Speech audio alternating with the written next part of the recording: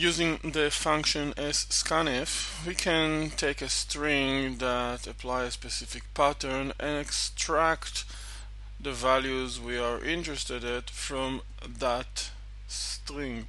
Here in this code sample we have a string that applies a specific pattern.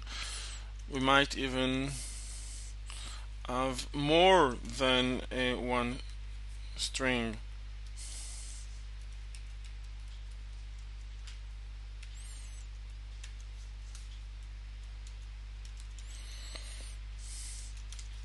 Here it is.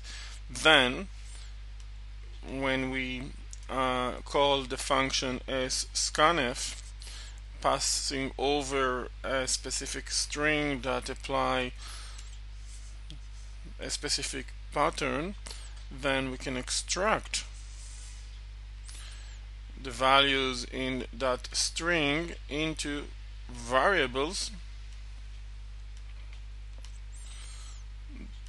using these placeholders that specify the type of each one of these values. Let's execute this code sample.